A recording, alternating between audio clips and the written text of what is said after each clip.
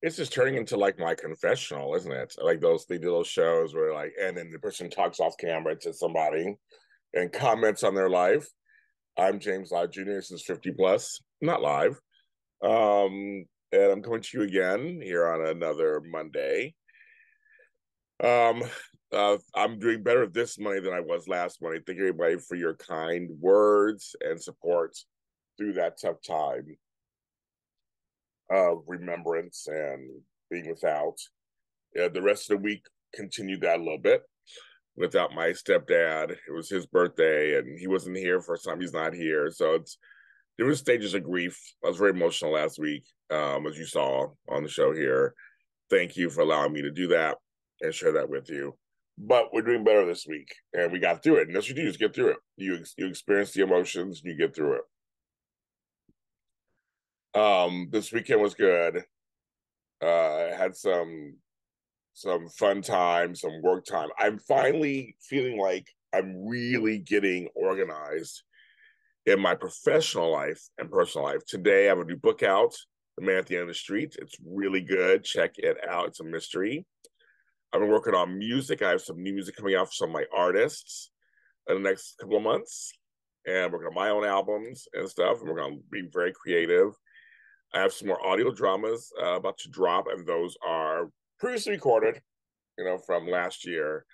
But my creative juices I can feel are flowing in terms of wanting to write something new. But I decide I still want to finish all the old stuff, get it up and out. And then hopefully the strikes will be over and we can go from there. But these strikes are just, and the strikes I'm talking about, of course, are the WGA, the writers, and the SAG-AFTRA, the actors. It's just, we're at this point heading towards 120 days, heading towards several weeks. I mean, for the actors, this is ridiculous.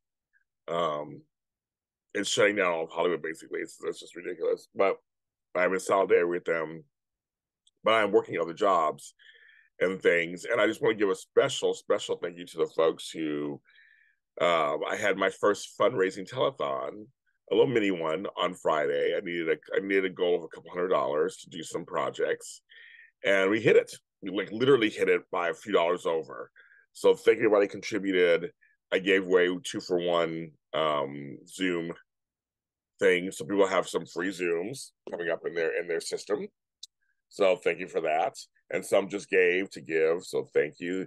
Those projects have been funded. And so they're music projects. And so you will know more as they come out. I'll let you know exactly who you are and what you funded towards. So thank you. It costs money to produce albums and put stuff out and all that stuff. Everything costs money. Everything. And so thank you so much. I wanted to stay on track for a couple of things and we're able to. And also it helps my artists feel excited. It helps me feel like I'm doing something that's meaningful, and I'm able to stay on my schedule. Because I've been sacrificing a lot to help everybody else, and you have to learn. You can ask for help. You ask for help all the time.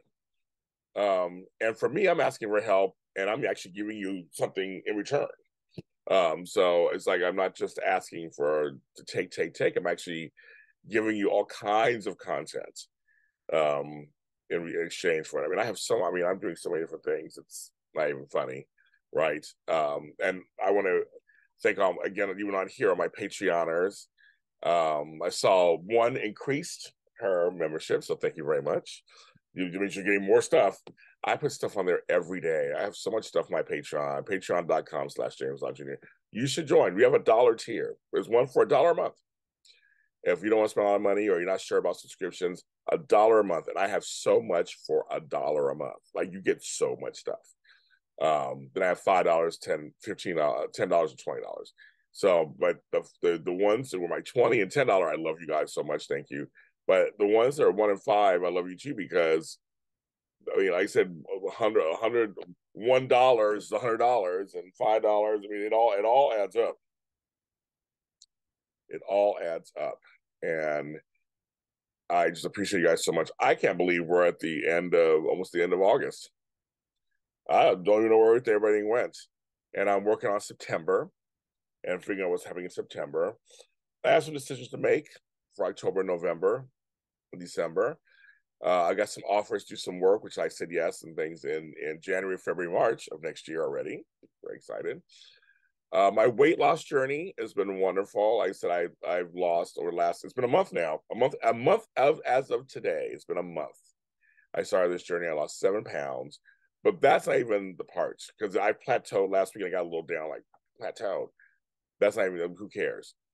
The thing is, my clothes are fitting differently. I feel like my face is starting to go down. Like it's starting to get a little smaller again. I had a face, my face and neck felt just like it was getting big. I'm looking at older pictures going, okay, it's starting to happen.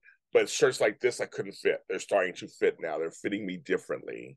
I'm having more energy. I'm sleeping very well. I mean, I have nothing, I mean, things like that. It's very interesting, this whole journey, working out on the treadmill. I'm walking longer. I'm trying to get this weight off me because I think the weight is the part that makes my lower back hurt, my hips hurt, and things like that. So, and I'm taking more organizing jobs, working more in the garden. So I'm doing active. And I've been really watching what I eat. I really have. I've been watching what I eat, almost probably to my detriment. I got to let loose every once in a while, but I've been I'm very focused on this. I want to lose 100 pounds by next year. So, meaning next birthday, not by December, January, but like by next May. And I think I can do it. I think I can do it. I don't think it's a problem. I think I can do it.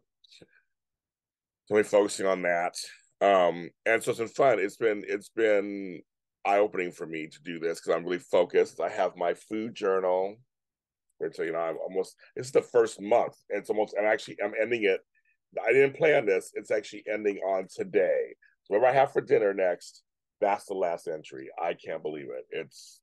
Can't believe it. So very ironic. I have a new book.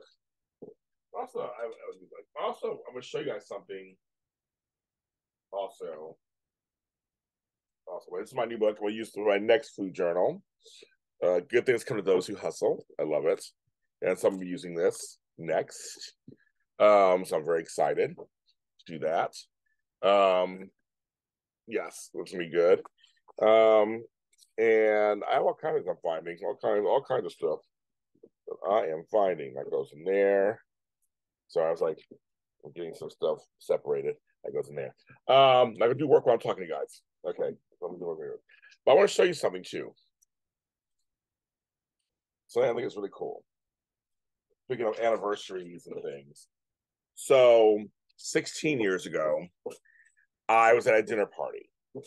And I was at a dinner party. I want to take these out. I was at a dinner party and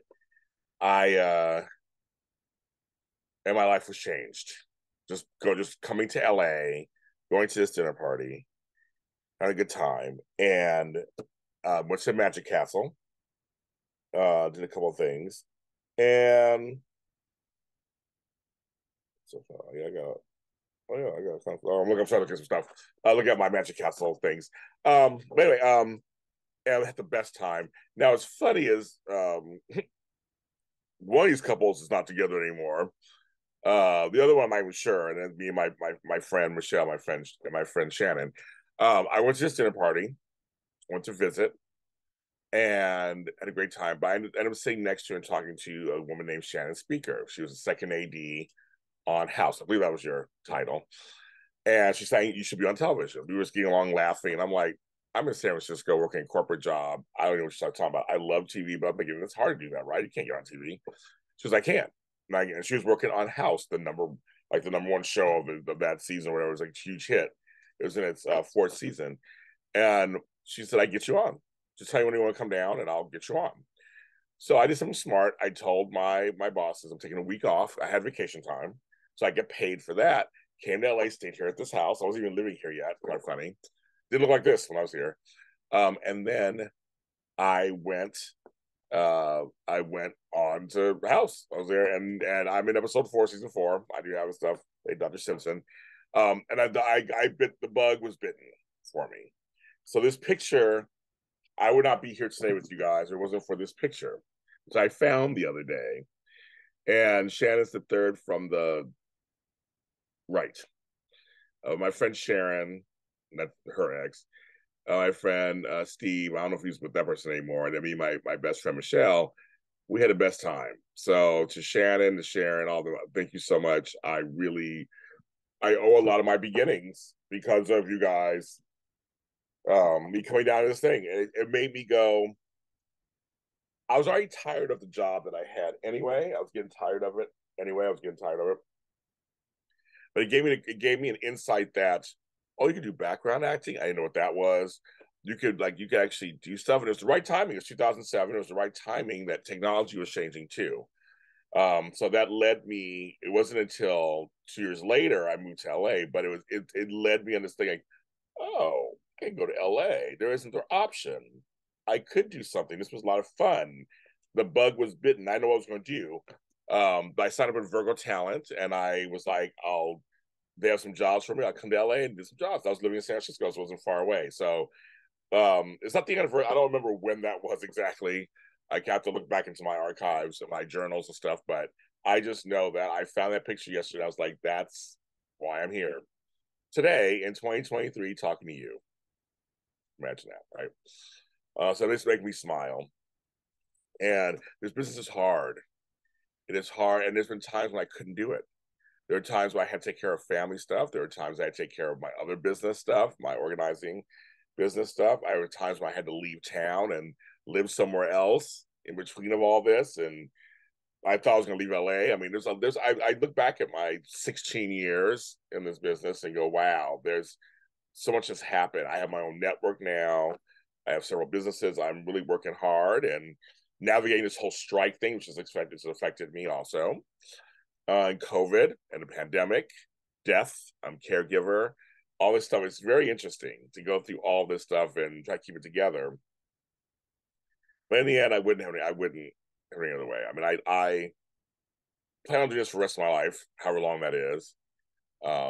And I know that I'm one of the most fortunate people in this business to have a fan base and a follower group that enjoys my product, whatever it is. I have people who just like my music, some like my books, whatever. But you guys are supporting me, supporting my product, and I know I keep doing this with your support. You guys lift me up every day. I see the comments; they're wonderful, and I said when I said I've needed help, you guys have come to my rescue. I can't even. Some of my colleagues, they know. They're just like James. You live in the life, and I am. I live the life. I can't complain at all. So thank you. So this week, as we take things day by day, right, and week by week, this week I am well, and I'm doing well today. I'm James Lott Jr. 50 Plus is audio and video. It's everywhere you want to be. JLJ Media is the YouTube channel. Like, subscribe, and comment. And I will talk to you next week. I'm sure I will. Talk to you next week. Or probably the week after. One of you. I'll talk to you guys.